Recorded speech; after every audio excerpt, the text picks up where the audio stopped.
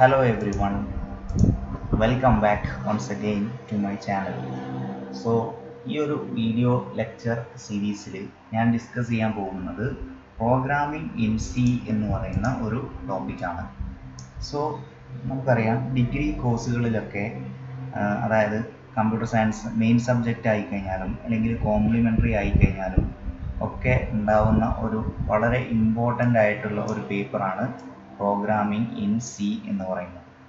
So ഈ ഒരു video lecture സീരീസിൽ പ്രോഗ്രാമിംഗ് ഇൻ സി യുടെ ടോപ്പിക്കുകളാണ് ഞാൻ കവർ ചെയ്യാൻ ഉദ്ദേശിക്കുന്നത്.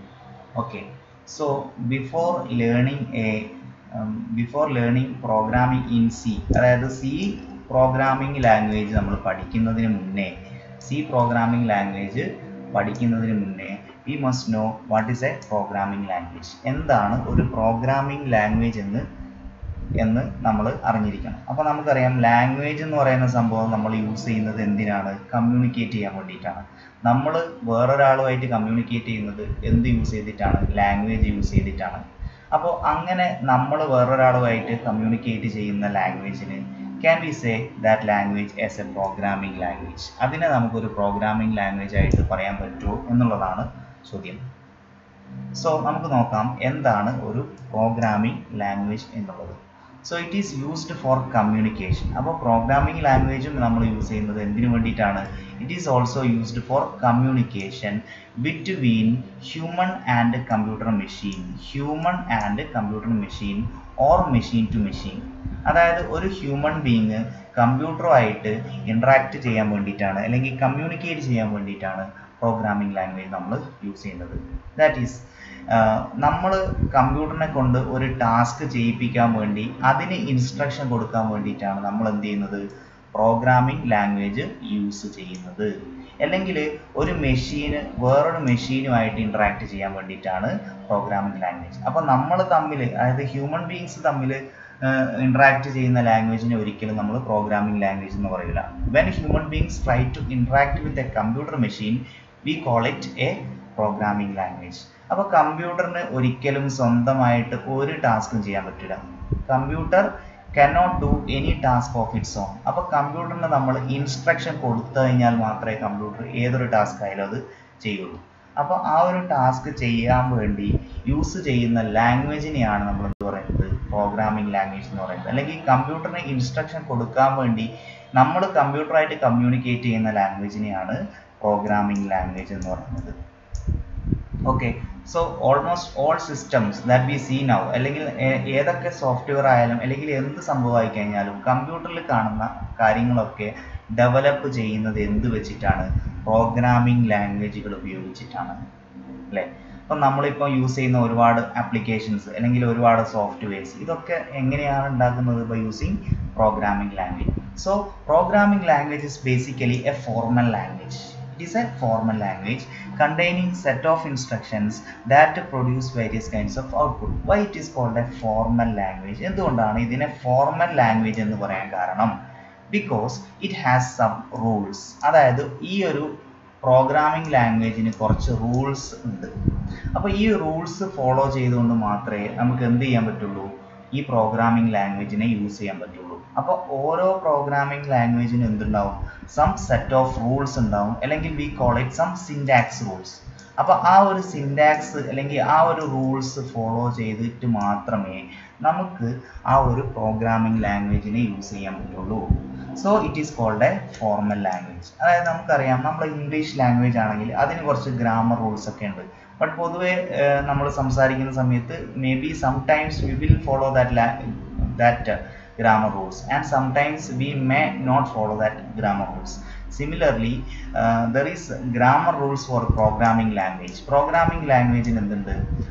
റൂൾസ് ഉണ്ട്. ഈ റൂൾസ് ഫോളോ ചെയ്തുകൊണ്ട് മാത്രമേ നമുക്ക് എന്ത് ചെയ്യാൻ പറ്റുള്ളൂ? പ്രോഗ്രാമിംഗ് ലാംഗ്വേജസ് യൂസ് ചെയ്യാൻ പറ്റുള്ളൂ. Okay, so without programming language we can never interact with a computer. അപ്പോൾ എന്തിനാണ് പ്രോഗ്രാമിംഗ് ലാംഗ്വേജുകൾ നമ്മൾ പഠിക്കുന്നത്? ഈ പ്രോഗ്രാമിംഗ് ലാംഗ്വേജ് ഇല്ലെങ്കിൽ നമുക്ക് ഒരിക്കലും എന്ത് ചെയ്യാൻ പറ്റില്ല? കമ്പ്യൂട്ടറുമായിട്ട് ഇൻട്രാക്ട് ചെയ്യാൻ പറ്റില്ല. Okay, so four interacting with computer we need what? Programming languages.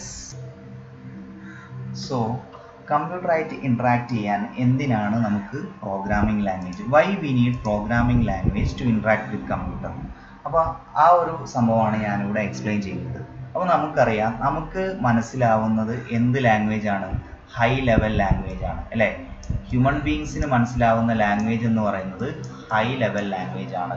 കമ്പ്യൂട്ടറിന് മനസ്സിലാവുന്നത് ലോ ലെവൽ ലാംഗ്വേജ് ആണ്. ലോ ലെവൽ ലാംഗ്വേജ് എന്ന് പറഞ്ഞാൽ മെഷീൻ ലാംഗ്വേജ്, അല്ലെങ്കിൽ we can call it binary language.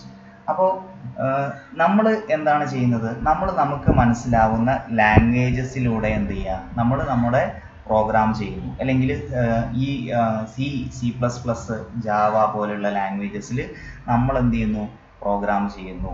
എന്നിട്ട് ആ പ്രോഗ്രാമിനെ കമ്പൈലർ എന്ത് ചെയ്യും? കമ്പൈലർ അല്ലെങ്കിൽ ലാംഗ്വേജ് ട്രാൻസ്ലേറ്റർ എന്ത് ചെയ്യും? That will translate our language into machine level language. അതായത് zeros and ones ആയിട്ട് എന്ത് ചെയ്യും? കൺവേർട്ട് ചെയ്യും. which can be understood by the computer. ഈ zeros and ones, അതായത് ഈ ഒരു മെഷീൻ ലാംഗ്വേജിന് മാത്രമേ ആർക്ക് മനസ്സിലാവുള്ളൂ? കമ്പ്യൂട്ടറിന് മനസ്സിലാവുള്ളൂ. അപ്പോൾ നമുക്ക് ഒരിക്കലും എന്ത് ചെയ്യാൻ പറ്റില്ല? ഈ മെഷീൻ ലാംഗ്വേജിൽ പ്രോഗ്രാം എഴുതാൻ പറ്റില്ല. V cannot right programmes in this machine language. അപ്പോൾ നമ്മൾ എന്താ ചെയ്യുന്നത്? നമ്മൾ ഹൈ ലെവൽ ലാംഗ്വേജിലാണ് നമ്മൾ എന്ത് ചെയ്യുന്നത്? പ്രോഗ്രാം എഴുതുന്നത്. അപ്പം നമ്മുടെ ഹൈ ലെവൽ ലാംഗ്വേജ് പ്രോഗ്രാമിനെ കമ്പൈലർ എന്ത് ചെയ്യുന്നു? മെഷീൻ ലാംഗ്വേജ് ആയിട്ട് കൺവേർട്ട് ചെയ്യുന്നു. That can be understood by the computer. അപ്പോൾ നമുക്കൊരിക്കലും മെഷീൻ ലാംഗ്വേജിൽ ഇൻട്രാക്ട് ചെയ്യാൻ പറ്റില്ല. അതുകൊണ്ടാണ് നമ്മൾ എന്ത് ചെയ്യുന്നത്? C++ പോലെയുള്ള high level programming languages use ചെയ്യുന്നത്. കാരണം നമ്മൾ ഡയറക്റ്റ് മെഷീൻ ലാംഗ്വേജിൽ നമ്മൾ programme ചെയ്താണെന്നുണ്ടെങ്കിൽ it will be A very complex അല്ലെങ്കിൽ കോംപ്ലിക്കേറ്റഡ് ടാസ്ക്. സോ അത് ഒഴിവാക്കാൻ വേണ്ടിയിട്ടാണ് നമ്മുടെ പ്രോബ്ലത്തിനെ എന്ത് ചെയ്യുന്നു? നമ്മുടെ പ്രോബ്ലത്തിനെ ഹ്യൂമൻ അണ്ടർസ്റ്റാൻഡബിൾ ഇൻസ്ട്രക്ഷൻസ് ആയിട്ട് എഴുതുന്നു. അതിനെന്ത് ചെയ്യുന്നു? മെഷീൻ ഫോർമാറ്റിലേക്ക് അല്ലെങ്കിൽ മെഷീൻ ഫോർമാറ്റ് അല്ലെങ്കിൽ ബൈനറി ഫോർമാറ്റിലേക്ക് കൺവേർട്ട് ചെയ്യുന്നു. And then the problem is solved. ഈ ഒരു സംഭവമാണ് ഇവിടെ നടക്കുന്നത്. So Y we need programming language? Without programming language we cannot interact with the computer. കമ്പ്യൂട്ടറായിട്ട് ഒരിക്കലും നമുക്ക് എന്ത് ചെയ്യാൻ പറ്റില്ല? ലോ ലെവൽ പ്രോഗ്രാമിൽ ഇൻട്രാക്ട് ചെയ്യാൻ പറ്റില്ല, അല്ലെങ്കിൽ ലോ ലെവൽ ഇതിൽ എന്ത് ചെയ്യാൻ പറ്റില്ല? ലാംഗ്വേജിൽ ഇൻട്രാക്ട് ചെയ്യാൻ പറ്റില്ല. So we need programming languages. That is to instruct കമ്പ്യൂട്ടറിന് instruction കൊടുക്കാൻ വേണ്ടിയിട്ടാണ് എന്ത് ചെയ്യുന്നത്? ഈ പ്രോഗ്രാമിംഗ് ലാംഗ്വേജസ് നമ്മൾ യൂസ് ചെയ്യുന്നത്.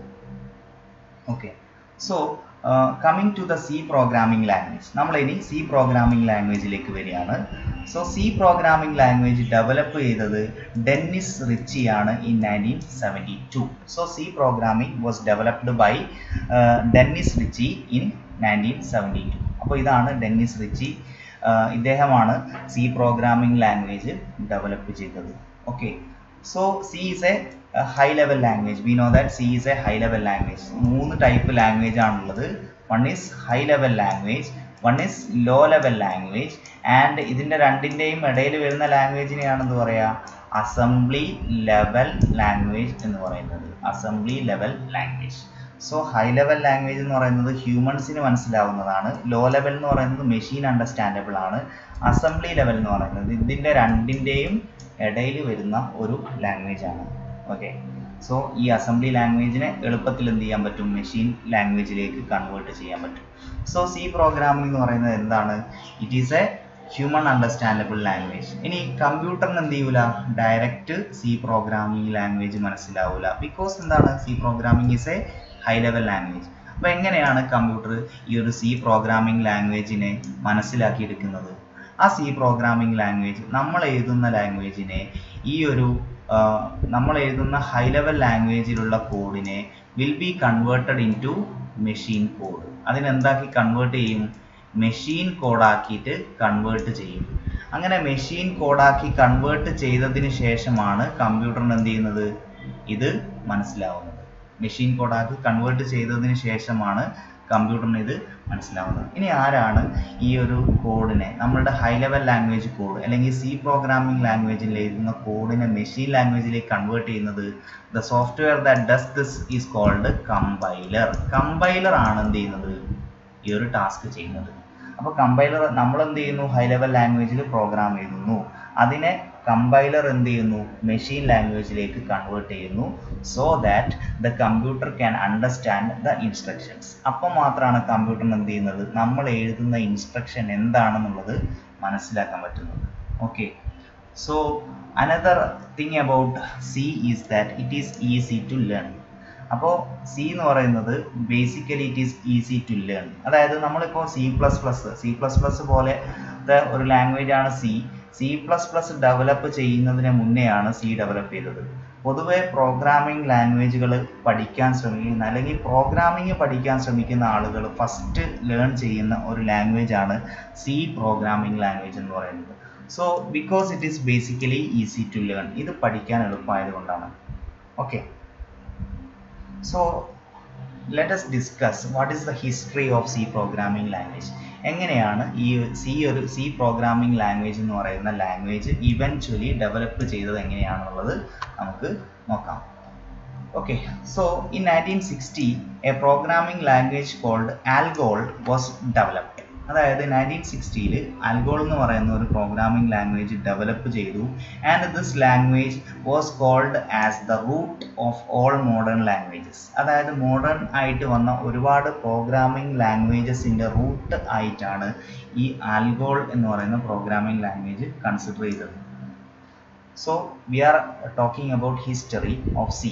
അപ്പോൾ സിയുടെ ഹിസ്റ്ററി എന്ന് പറയുന്നത് പൊതുവെ എക്സാംസിന് ചോദിക്കാത്തൊരു സംഭവമാണ്. ബട്ട് ജസ്റ്റ് നമ്മൾ എന്ത് ചെയ്യുക, ഈ ഹിസ്റ്ററി എന്ന് പറയുന്ന സംഭവം എങ്ങനെയാണ് സി ഇവോൾവ് ചെയ്തത് എന്ന് പറയുന്ന സംഭവം ജസ്റ്റ് അറിഞ്ഞിരിക്കാൻ വേണ്ടിയാണ് ഇത് പറയുന്നത്. ഓക്കെ, സോ 1960-ൽ ALGOL ഡെവലപ്പ് ചെയ്തു. ഇതിനെയാണ് എന്ന് പറയുന്നത് റൂട്ട് ഓഫ് മോഡേൺ ലാംഗ്വേജ് എന്നാണ് ഇതിനെ കൺസിഡർ ചെയ്തത്. And it employed what, structured programming. എന്താണ് സ്ട്രക്ചേർഡ് പ്രോഗ്രാമിംഗ് എന്ന് പറയുന്നത് നമ്മൾ അടുത്ത സെക്ഷനിലാണ് പഠിക്കുന്നത്. Okay, so it was developed in USA. അതായത് ALGOL ഡെവലപ്പ് ചെയ്തത് USA-ലാണ്. But it was not popular in USA, but it was popular in Europe. So in 1960 ALGOL was developed and it was considered as the root of all modern languages, and it followed the structured programming method, and it was popular in Europe. USA-ലാണ് develop ചെയ്തതെങ്കിൽ കൂടി ഇത് popular ആയത് എവിടെയാണ്, യൂറോപ്പിലാണ്.